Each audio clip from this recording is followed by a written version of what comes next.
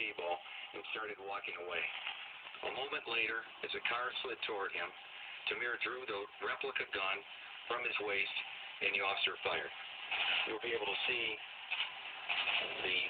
an actual Colt 1911 model pistol and a identical replica gun that was used that day. They are very difficult to tell apart, even by people who are very familiar with guns, even when you stand and stare at it.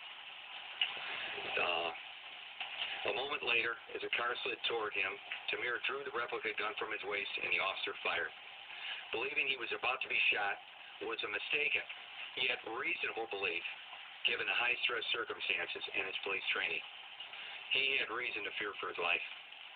It would be unresponsible and unreasonable if the law required a police officer to wait and see if the gun was real. This is Larry Elder, and that was the Cuyahoga County prosecutor